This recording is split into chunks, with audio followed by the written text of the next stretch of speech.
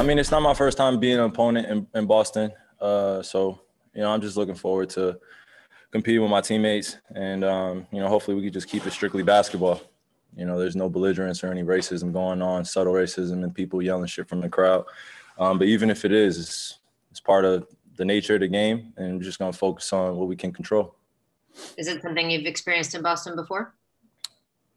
I'm not the only one that could attest to this, but it's just, it won't. It is what it is. I'm more so a visual guy, so seeing Thabo Sefolosha go to work early on in my career was probably the biggest lesson I learned. Just how he used his hands, his stick hand when he closing out. His feet were quick.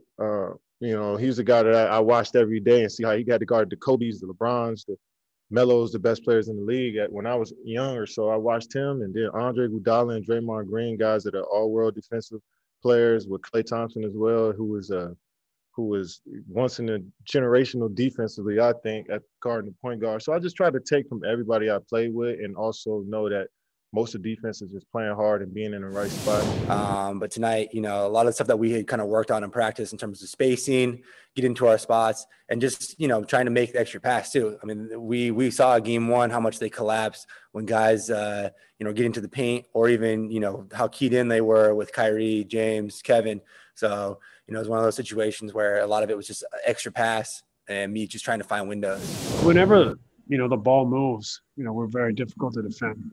We can score in isolation, but the more the ball moves, we knock the first domino down and the other team's chasing. We're excellent in those situations. So we want to try to, make that more of a habit for us. And that takes some time, but I think that tonight was a good indicator of where we can go with that, and that we should double down on that and make sure that we try to, really play together, play off one another, and make sure everyone's a threat as many possessions as possible.